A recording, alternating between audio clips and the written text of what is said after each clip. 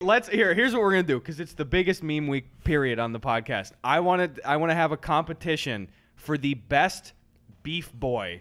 Okay, for real? Yep. Like quality beef boy. Who can make and it's not to be scary. The food has to look good, and the beef boy has to look like funny or cool. Yes. We're not going for gross. Let's have a the first official Gus and Eddy community cooking competition.